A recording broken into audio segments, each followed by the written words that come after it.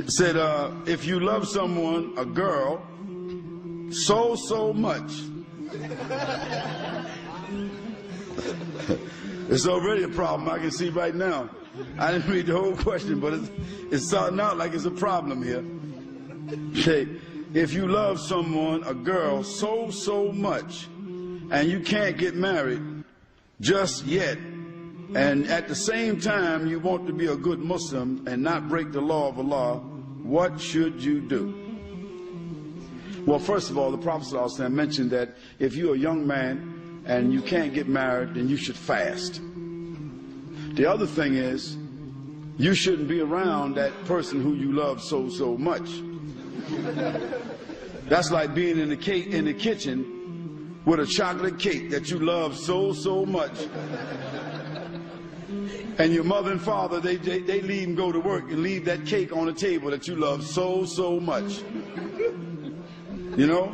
And you upstairs, and that cake is downstairs on the table that you love so much. And you come downstairs and you look at the cake so much. And you don't cut the cake, you just reach out and just take a little piece of chocolate and put it in there, run back upstairs. Well, once you get that chocolate in your mouth, that's it.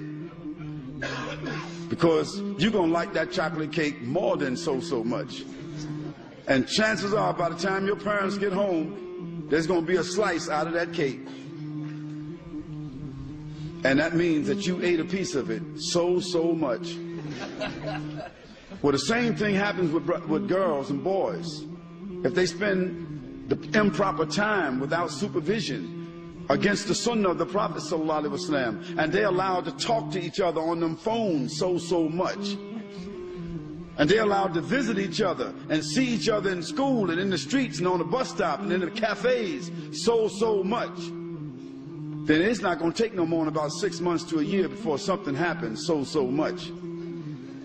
So fear Allah subhanahu wa ta'ala, and whoever's daughter it is, you need to respect her and leave her alone. You don't even have a right to write to her. You don't have a right to call her on the phone. You don't have a right to do anything more than what one of the companions of the Prophet ﷺ did. Maybe you might could stand down the street when she comes and hide behind a tree and just look at her. That might be allowed for you to do. So stay away from that young lady. Talk to her parents. Talk to your parents. Make some plans. And if you're old enough to adopt responsibility and you got a room in your house, ask your parents to allow you to marry this girl that you love so much, even if you're in school. And it's better for her to be in your room married, and the two of you 15, 16, 17, and for you to love her so much married, than for what may happen if you don't. That's what I can advise you to do.